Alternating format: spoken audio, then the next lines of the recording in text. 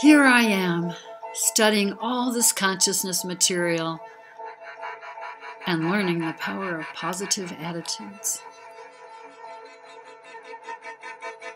I can see things as illusions and symbols.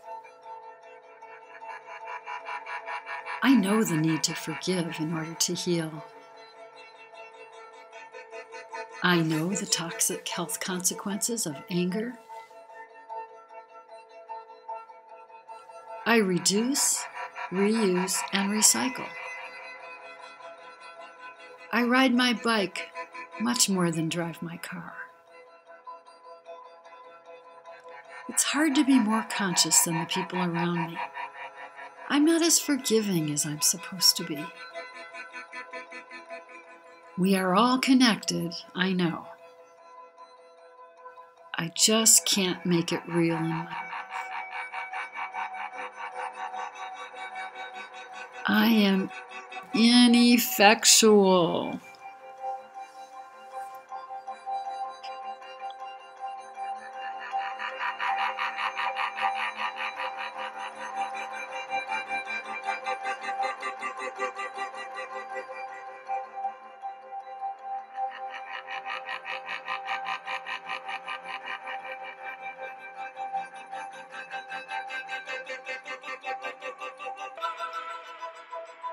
I'm always the one who has to be more giving and more understanding.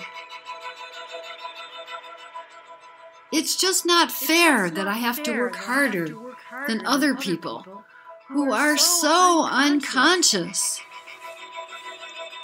They get to take things literally and stay bitter, greedy, lustful, angry. The more unconscious you are, the more fun you have. I do lie on occasion. I do exaggerate sometimes.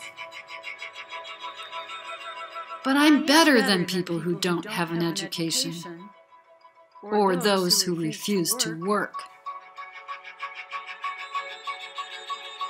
I am superior to rapists and murderers. That's all there is to it. They are not good people. They are evil, cruel, and unredeemable. Screw compassion. I just can't fake it.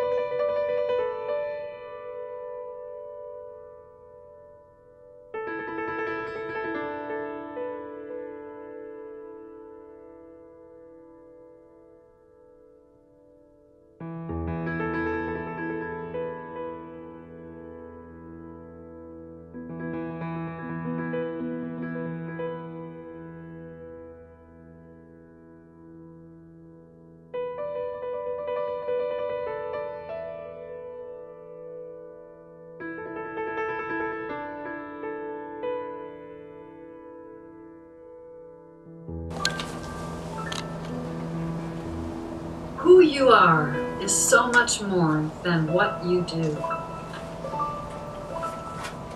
The essence shining through heart, soul, and center. The bare and bold truth of you does not lie in your to-do list. You are not just at the surface of your skin, not just the impulse to arrange the muscles of your face into a smile or frown. Not just boundless energy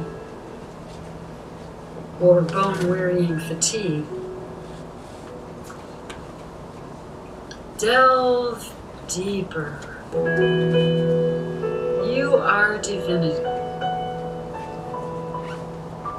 The vast and open sky of spirit. It's the light of truth, the ember at your core, the passion and the presence, the timeless, deathless essence of you that reaches out and touches me. Who you are transcends fear and turns suffering into liberation. Who you are is love.